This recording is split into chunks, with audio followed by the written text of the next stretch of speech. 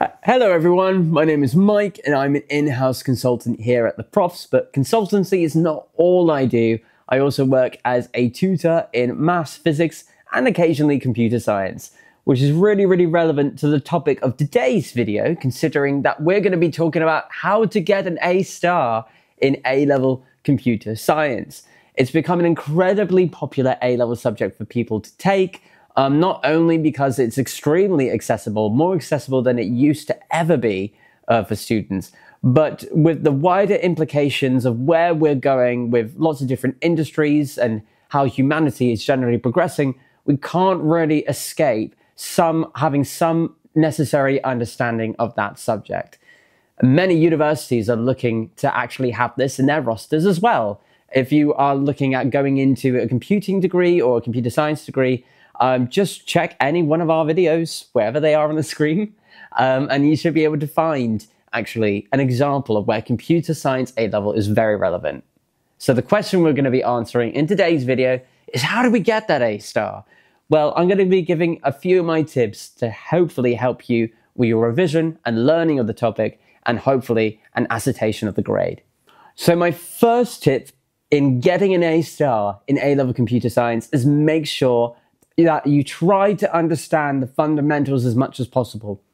Early on in your A-level, you're going to be introduced to a lot of very vague general concepts in a way that you've not been taught at GCSE before. So the earlier you get an understanding of what is going on, the better equipped you're going to be with the rest of your A-level. So this is something that is very true early on in the process. But if we look outside of perhaps what the syllabus is, and we'll get into the syllabus a little bit later, I would even be suggesting you do want to develop some programming experience in at least 3 or 4 different languages. If you look at professional programmers nowadays, they have roughly 7 or 8 programming languages to their name. So if we were to go off of this very similar idea that you want to diversify your experiences in programming, make sure that you are also expanding the languages that you need to understand beyond just what is in your A-level specification. So I mean, some popular choices. We got Python, which is very common. Everybody goes for that. We got C#, which I know is incredibly important with games design, and lots of other variants of C, like C++, for instance, and just plain old C.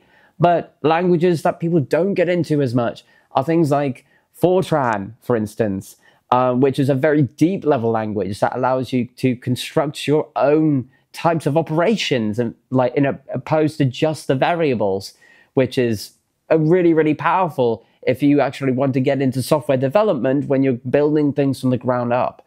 We also have languages like R, which is used for a lot of statistical analysis. If you're a little bit mathsy, this might be a good language to investigate if you are also doing maths A-level. If you're interested in looking at how to get an A star in A-level maths, click on the video up here. I'm sure it'll be useful to you as well as this video. But other than the theory and the programming, make sure that you're applying it to some kind of a project to bring it all together. And that is either going to be through additional sort of assignments that you can get in class, or through your own research projects yourself, which you might be wanting to record on GitHub just to have a record of all of your programming sort of experiences. Might be a nice thing for you to look back on and sort of recollect sort of your thoughts on, or just meditate on a little bit. But it does make for a really great portfolio for future employers and potentially people within an admissions team at a university. Now, beyond that, going into my next tip, I would say the next best thing I would be doing with an A-level like this, and this is very prevalent when you're getting ready for an exam, is looking at your specification. Treat it like your Bible. What do I mean by that? You are looking at your specification every day. You are literally looking every single bullet point, and each of those bullet points are telling you within the specification what you need to know, what you're going to be tested on. Sometimes those bullet points are definitions that you need to be able to recite offhand at whatever time. So if you're looking at this on a regular basis, even if you don't know everything yet, not only do you get an understanding of where the A-level is going to go, but you're also going to have an idea as to how your A-level papers will eventually be structured when you take them. And that is going to give you an added level of confidence on top of your peers and hopefully give you a better exam performance when it comes around to it. Now, we haven't yet talked about the revision aspect of that. This is probably going to be a little bit more relevant to people who are just about to take their exams. But as soon as you have covered your syllabus, this could even actually be very applicable to those of you who are in the middle of your A-level, who have got unit tests coming up. But I would get into this practice early of setting up a revision timetable of when are you going to revise particular topics and in what order. So this is what I tend to do, whether it's with a topic test or whether it's with an entire A-level. I would use what is known as the traffic light system to work out where my strengths and weaknesses lie within a topic.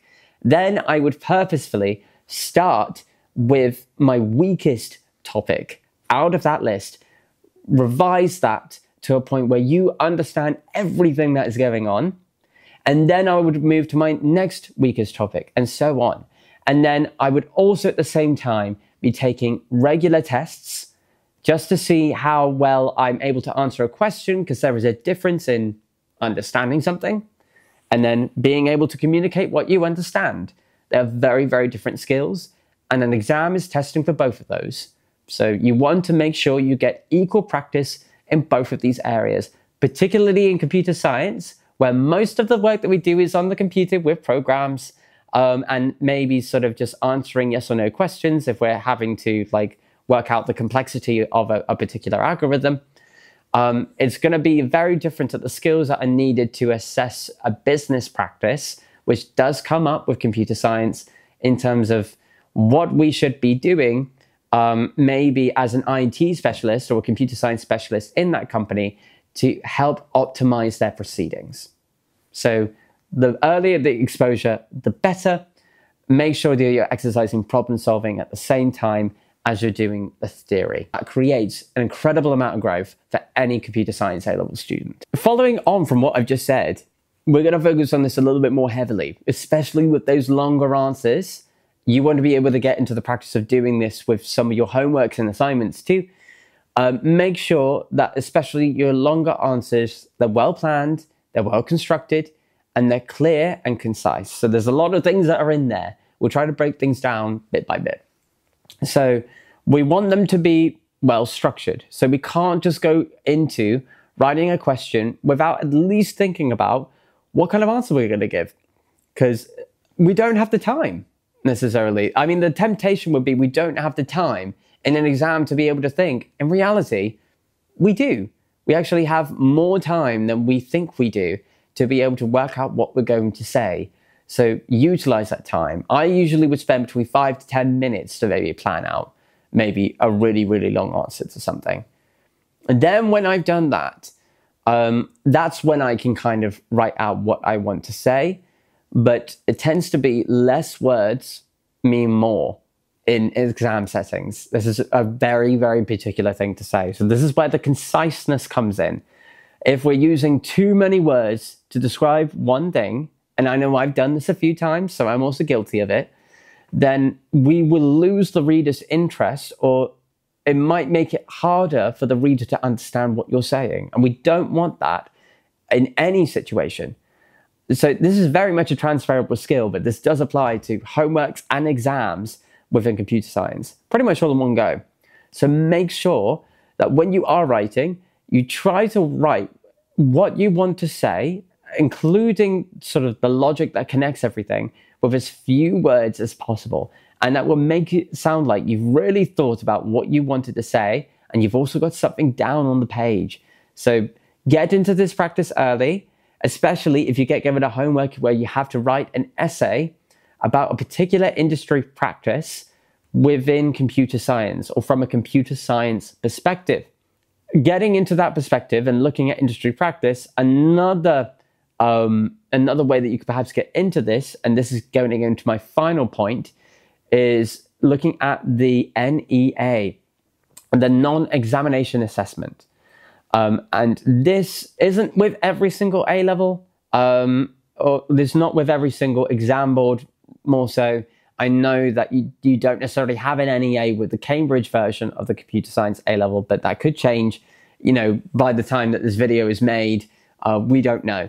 But for a lot of examples out there, you have to do one. It's about 20 to 30% of your overall A-level. And that is almost like you doing a smaller version of an extended project qualification. You do get help from your teachers, so lean on them in terms of knowing what to do. But you want to make sure that you plan out something that you know you can do within a short amount of time, and you know that you can set yourself targets to. So one thing I go back to whenever I'm looking at sort of longer projects like this are SMART targets, establishing those.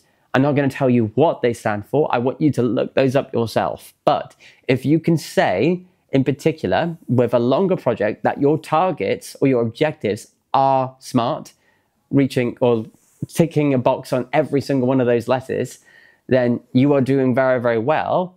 And you can be rest assured that maybe it's a project that you can achieve.